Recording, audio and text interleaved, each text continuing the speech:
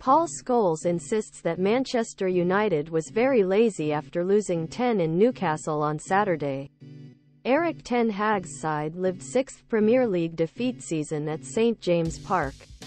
And when it came to end of Kieran Trippier's cross, second half Anthony Gordon fell to Gordon. United. Anthony Martial and Marcus Rashford instead of the introduction of Rasmus Hojlund and Antony was largely ineffective.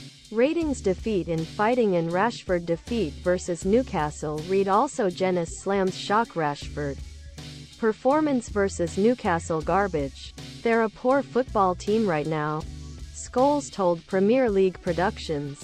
Too much lazy player in the football team, you can't get rid of it. Going to these places, the first thing you do is work hard.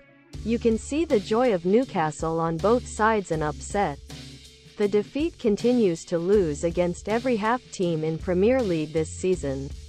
The side of Hag received a score against the upper 8 team last season and has lost this campaign in Tottenham, Arsenal and Newcastle so far. To confront Liverpool, before a trip to Anfield, they return to Old Trafford for consecutive games against Chelsea and Bournemouth next week.